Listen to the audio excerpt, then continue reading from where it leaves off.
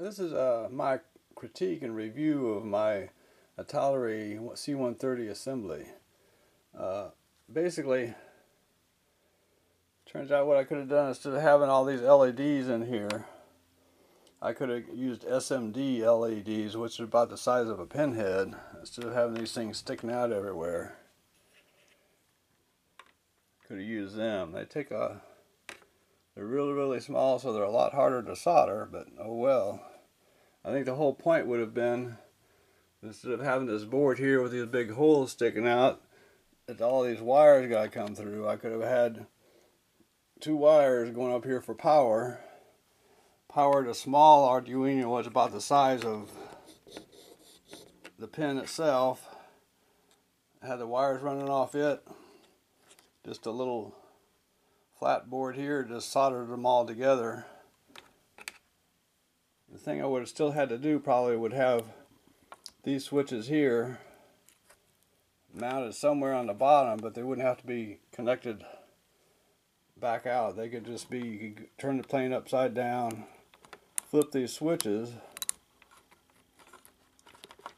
and turn whatever lights on that you wanted. See, the different lights come on when you flip different switches.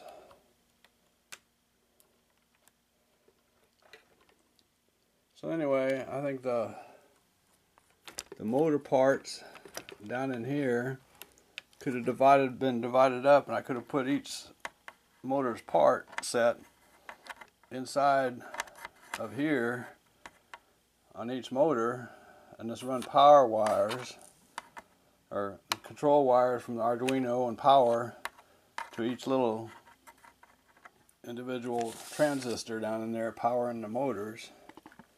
So, basic review, could have had just two wires running out for power, hooked everything up to that, divided all the parts up and hit them in there a little bit better. But oh well, this is what I got. I'm not doing it again probably. I do think just the whole idea of running this thing, opening the doors so I could have my little car run out, that was the whole point. And that worked, so oh well. There you got it. Miniaturization is the future. La-di-da, yeah, I'm too old to solder them little dots. Goodbye.